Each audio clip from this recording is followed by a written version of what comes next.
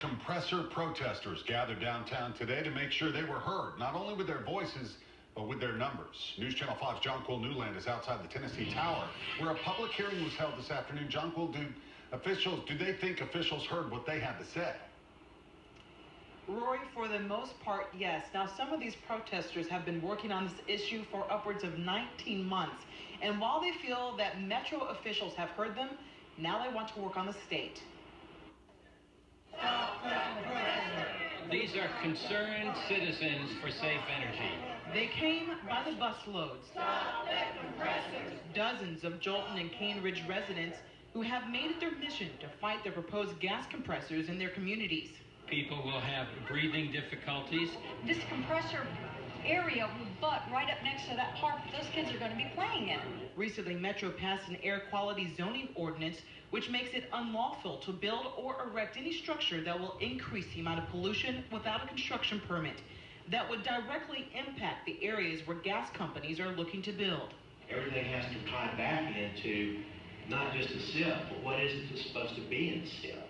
And how does zoning, which is something that's going to exist without the Clean Air Act, that existed before the Clean Air Act, how does zoning relate to the process? How does it support the process and relate to the process for protecting air quality? It's now up to the state's air board on whether to include that ordinance in the state implementation plan.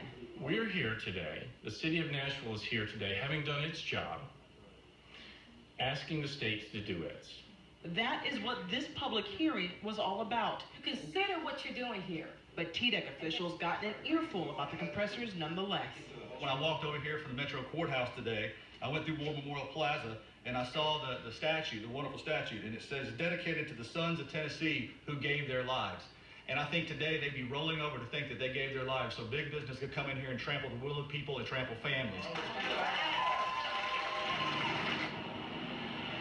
In written statements, the gas companies oppose the idea of the state including the Metro ordinance, saying that it is illegal for local governments to regulate natural gas facilities through zoning. Now, all of the comments made today at the public hearing will be given to the Air Board to review, and the Air Board will have the final say in what happens. Of course, stay with News Channel 5 as the story develops. In downtown, I'm John Cole Newland, News Channel 5.